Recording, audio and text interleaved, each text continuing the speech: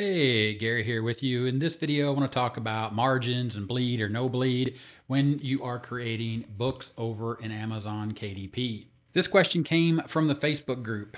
My Facebook group, there is a link in the description to this Facebook group, Puzzle Word List database from puzzlewordlist.com. This group is actually going to be changing soon into a complete group about publishing for Publisher Report. But right now, here is the question that sparked this video. Hi, you Gary, great video. And then there's the video, let's create your book. That said, I have a few questions on the margins and bleed aspect, which I hope you can help me out with. Now, there's a lot to unpack in this question. And of course, this question here, you can read, it's talking about Canva. It's talking about the bleed in Canva, the margins in Canva. But really, what I think this relates to is when you're creating your book in Amazon, this is the best way to think about it because it doesn't really matter what your tool you're using to create the book. It only matters when you upload the manuscript or the interior of the book. So it continues on and says, or should they be kept in with the margins area, going back to the original or the first question, talking about should the lines and the prompts be over the margin or within the margin. Of course, this all depends on the design of your book. That's why I'm going to use these three books with bleed in different sizes as well as no bleed to demonstrate this. Or should they all be kept within the margins, or can the lines go all the way up to the bleed area? As I wanted to make sure the line prints or that the journal prints out like you would see in a normal composition book, for example. That's why I have this composition notebook, because really I don't know exactly what's being asked here, other than I want it to be an 8.5 by 11, but with bleed settings like I saw used inside of the tangent template section, if that makes sense. So again, thank you for the question inside of the group, and I'm going to go ahead and I'm going to show you these three books, the inside of these books, and then show you what this looks like in Canva, and then also show you what it looks like inside of the Amazon print previewer. So the first book is this hardcover book. It's also in paperback. It's a 6.9. The best way to show you this, I'm just going to attempt to show you the inside of the book. And then you can see that this image on the very front page goes all the way out to the edge of the paper. So that's bleed. It's literally, if I turn the page, you can see here the second page, it's literally bleeding off the page, or the image runs all the way to the edge, depending on the definition that you use when you're talking about bleed and print bleed. The next book I want to talk about is this book, the square book. You can see this book inside the book. There's no bleed in this book, or I set this book up with no bleed. As you can see right here, the images are all within the margin. I didn't allow, or I didn't need the images to bleed off the page. So therefore there's no bleed in this book. And again, I'm going to show you this in Canva and in Amazon KDP. This book, wide rule composition notebook. Interior of this book, again, I'm going to attempt to show you this. These lines may or may not show up, but the idea here is it's lined paper and it runs from edge to edge all the way. It bleeds off the page, or it runs all the way up to the edge of the page, and the lines go all the way across on the page, if you can see that. Again, this is 8.5 by 11 with bleed. I'm going to show you all of these. Starting with Canva, the counting shape with robots. You can see here, if you go inside of Canva, under File, you can set or you can show margins, and you can show or set show print bleed, and then I'll add these back. So you can see when I show margins, you can see the counting shape with robots. If I scroll up, you can see the words and the robots are all within the margin. Now, when it comes to bleed, this doesn't have bleed, but you can show print bleed, and then it adds this little white margin here. So from the blue line to this little dotted line, and I'll go ahead and I'm going to make this a lot bigger so you can see this. And now you can see that blue line, and then my cursor is between that blue line and the dotted line. That is the bleed area. That is the area where they going to cut it off, or when you print this, it's going to be cut off. So your image, if you want your image to show, it has to be below this dotted line, because that's where this space right here is actually going to be cut off. And you can see that inside of Canva, their help article, bleed, avoid white gaps when printing to the edge of the paper or card. In this case, what they're calling bleed and their demonstration of bleed is to make sure that you stretch the image all the way to the edge to make sure that you don't get this white line when you print it. But the true definition of printing in bleed is printing that goes beyond the edge of where the sheet will be trimmed. In other words, the bleed is the area to be trimmed off. That's the key. It's going to be trimmed, so if you want to be able to see it, then don't extend it to the bleed area. Here's another good example from algaraprinting.co. You can see in this image, it talks about bleed and then the trimming zone. You can see the trimming zone is the area where the bleed is, which is the pink or red area. Then you can see the trimming zone, which is the white dot line where the scissors are. Then you can see the safe zone. Keep critical elements and text on the white as trimming might affect the blue area. So in this case, they're showing the bleed, which goes all the way to the edge. Then they have what is called a trimming zone. So again, it depends on who is doing the printing for you and what their definition of it is, but the simple idea of the bleed goes all the way to the edge of the page. Then you have the trimming line, and then you have the safe zone. Again, these are all margins and bleed areas, and it's talking about cutting and when they actually do the print process. And of course, if you go to kdp.amazon.com and look this up, you'll see that bleed is a printing term that refers to when printing items on a page, such as images or illustrations, reach all the way to the edge of the page. All book covers on KDP require bleed. Bleed is only supported for fixed formats like print-ready PDFs.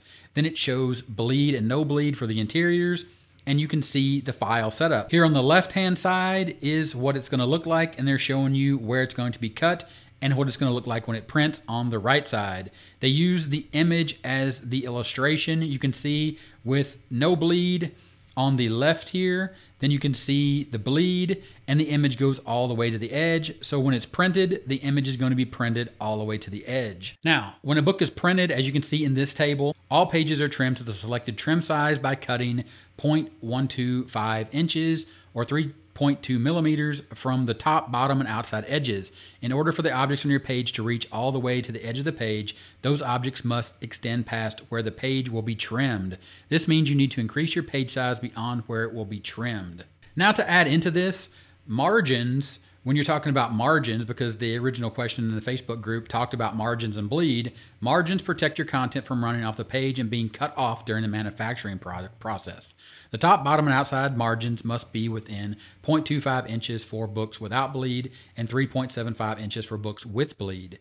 The inside margin depends on the page count because the higher number of pages, the thicker the book will become, which means the inside margin must also increase to allow space for the spine. Of course, if we bring that back to real books, talking about bleed and margins again, if you open this notebook, this is just a notebook. So there's no worry about margins in this book, and there's really truly no worry about bleed. Everything is running to the edge. So when you open this book, the margin and the bleed and everything is going to be the same here because it's running off the page. You want the lines all the way into the interior of the book. It doesn't matter if it gets cut off or not because there's this hard line here that defines where to start writing. And then maybe this is just used for notes or what have you.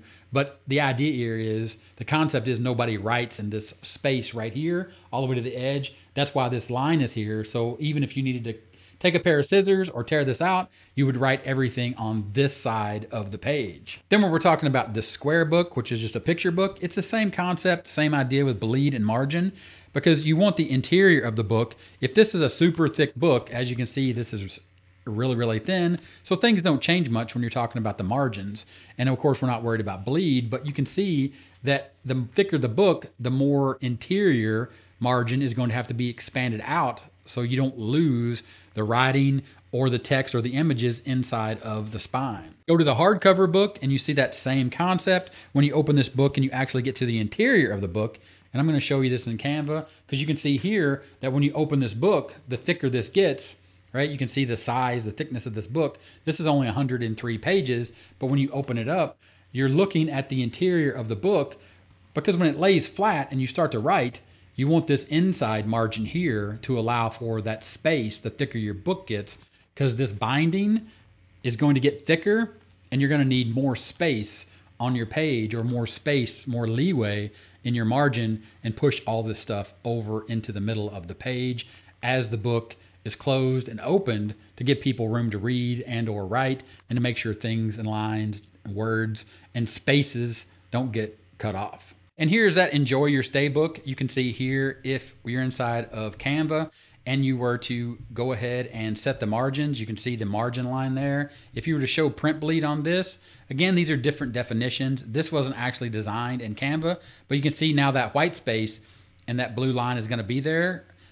Again, I'll zoom this in. So again, you can see my cursor. You see the blue line on the very edge and the white line, the bleed. And then of course, this is the margin, and all the words have to be inside of the margin because that is what you're worried about when you're talking about creating your book. Then if you scroll down here to the actual interior of the page, this wasn't designed in Canva, but you can see here it doesn't really matter as far as the margin is concerned inside of Canva.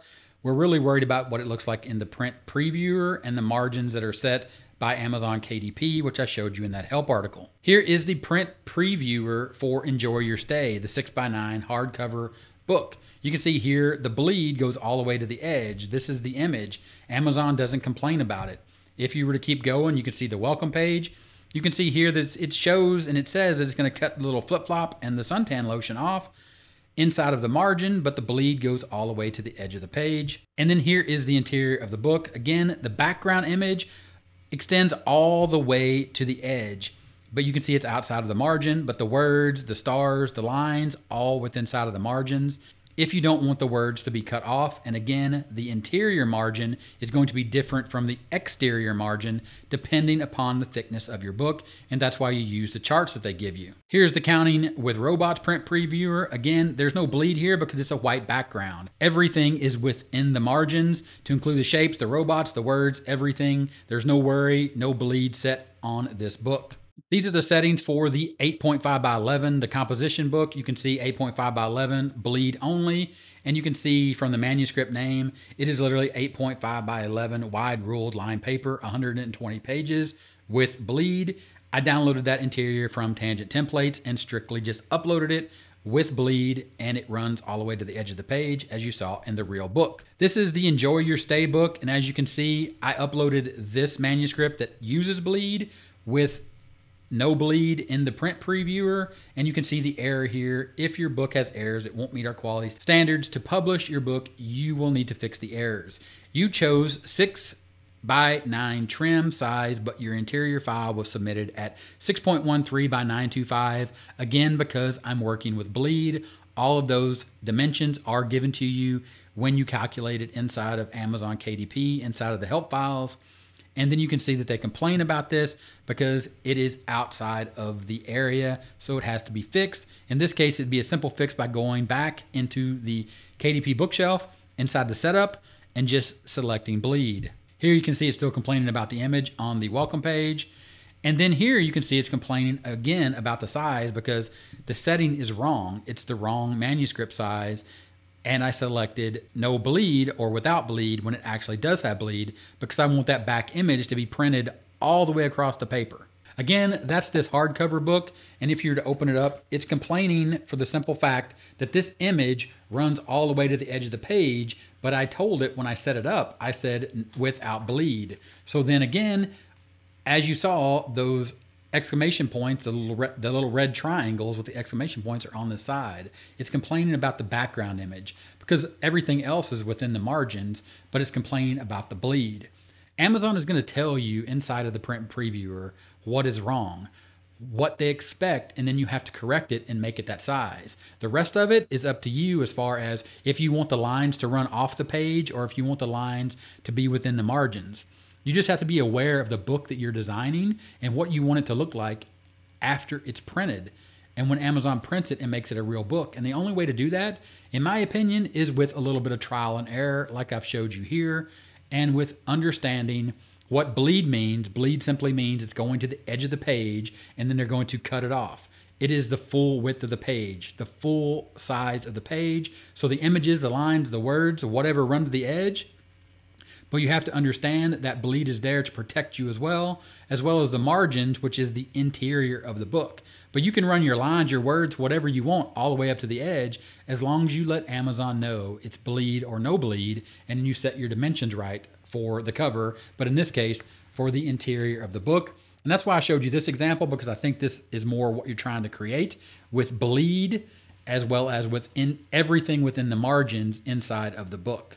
So again, thanks for the question inside of the Facebook group. Again, this Facebook group is currently for the Puzzle Word List database from puzzlewordlist.com. That's a database of words sold by a monthly subscription. Again, this is going to change because what I want to do is I want to cover topics like what I covered here with all these different styles of books.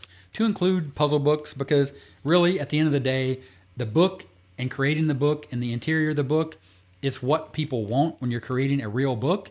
And I enjoy the aspect of creating puzzle books, and also books like these more medium or low content or even high content books, such as this kids book for counting shapes, guest books, printing books, or making books, printing books like these notebooks, and just seeing what sells, because we're trying to create real books for real people. And that's what the Facebook group is going to become about. And that's what the Facebook group is already about. It just started with puzzlewordlist.com and the puzzle word list database, because that was where I was at when I created the group. And now I've expanded into complete full-on self-publishing here on Publisher Report, here on the channel, as well as starting a website and a blog, creating content for everything around self-publishing. So I'm going to turn that group into what I want it to be. What the big vision is everyone is a self-publisher, whether you're publishing books on Amazon KDP or any other platform, or you're doing print on demand with another service, or you're even doing spiral books if you have a print service that does that, all the way down to printables as well, because printables, in my opinion, is another great way to get started inside of self-publishing, just by creating content. In this case, not books, but content that people can print off on their printer at home, or take that file and maybe take it to a professional printer, whatever they want to do with it. But the idea is you're creating the content, you're creating what people want, and you're self-publishing that, you're putting it out to the world, people are buying it, and people are actually getting value from it. And that's what we're doing here, creating real books for real people, just creating content, real content for real people, so they can use it, enjoy it, and come back and buy some more. If this video was helpful, give me a thumbs up. Typewriter right here, click it, subscribe to the channel. Thanks for your time, and I'll talk to you later. Bye.